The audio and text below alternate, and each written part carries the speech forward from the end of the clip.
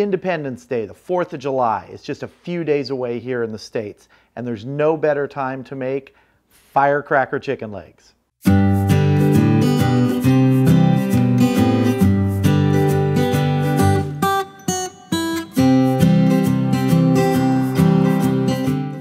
Yes, firecracker chicken legs. That's what I'm making today. If you've ever had buffalo wings, this is the chicken leg equivalent. And the recipe couldn't be simpler.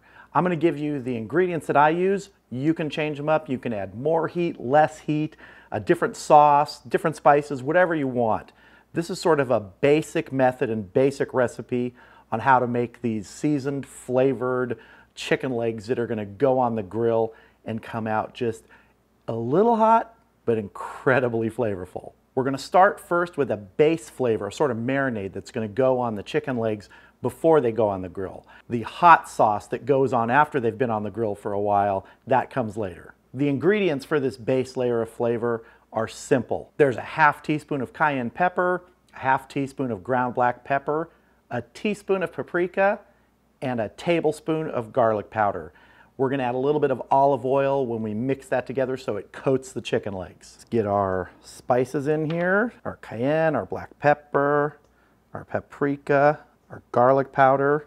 We're going to add a little bit of olive oil, maybe 2 or 3 tablespoons. We're going to just mix that up. And if we need to add more olive oil, we can. This is just sort of that slurry we're getting to start with. See how we've got a nice little slurry there. So now we're just going to add our chicken legs and mix them up. I've found the best way to do this is with your hands, and the best way to do it with your hands is with gloved hands. So we're just going to work these all around. Get a good coating on every chicken leg. Ooh, got some good spicy smell coming off there already with that cayenne. Nice color too. And this is before we even get any sauce on them. So these are going to be a bit spicy. So remember, you can adjust the temperature. Less cayenne, no cayenne, put something else in there. Some chipotle chili powder. Did you notice I said chipotle, not chipotle, like I've been reminded so many times? Chipotle. But I like the cayenne on these. Our chicken legs are ready. We're going to set those in the refrigerator for probably about just 30 minutes just to absorb some of that flavor while the grill gets hot. All right, our grill is ready. As you can see, I've got the Weber Kettle set up with the Vortex accessory in the center. That way we can put the chicken legs all the way around it and we'll get a great indirect heat with the cover on. That heat will just shoot up to the top, come back down from the kettle lid. Really cooks chicken well. I've done this many times. Let's get our chicken on here. And these are just plain old chicken legs from the store. Nothing special about them. We're going to cook these for about 20 minutes before we check them for temperature. Once we check them for temperature, if they're getting close, we'll toss them in our sauce and butter mixture and get them back on the grill for a few minutes to finish off. And I can tell you that Vortex is screaming hot. Let's get our lid on and let them get cooking. Okay, we're right at about 20 minutes. We're going to give these a check for temperature. Oh, those look good. Let's see how we're doing for temperature here. Perfect, we're right about 150. Want to get these in the sauce now so we can get them back on and finish them off. So earlier I melted a stick of butter right over the coals. We're just going to add that to our bowl here. And for the hot part of the hot sauce, I'm going to be using this Red Rooster Louisiana hot sauce. So I'm going to add, I don't know, maybe quarter cup, half a cup in there. Now I'm just going to add the chicken legs.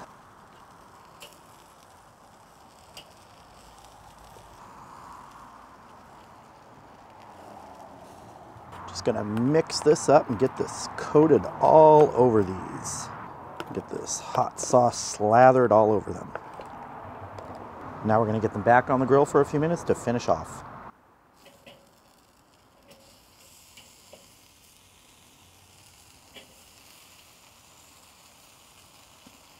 All right, I'm going to put the lid on and we'll check these in about 5 minutes. Okay, we've had our extra little 5 minutes here. And oh, those are looking good. Now, if you want to add some more color to them, just do a little quick grilling right over the coals.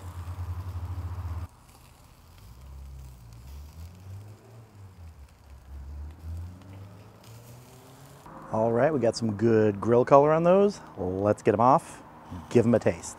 So there are our finished Firecracker chicken legs. And I can tell you from the smell coming off them, there is some Scoville units in the air. So I'm ready to taste these. Okay, I've got my beverage handy. I've got a fire extinguisher handy, but I'm ready to go. There we go. Look at that. Good color. Oh, here we go.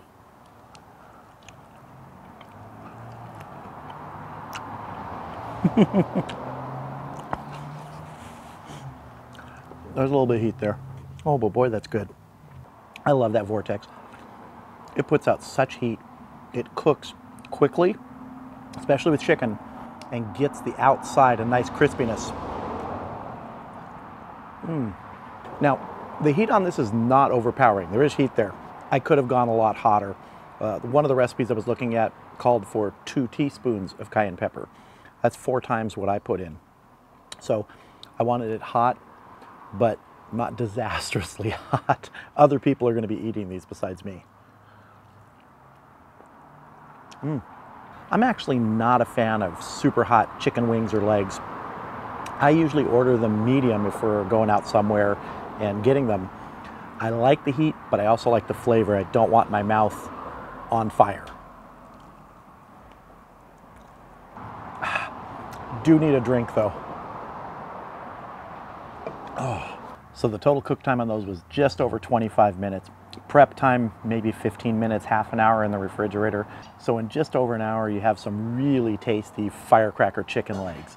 These are a perfect summer food.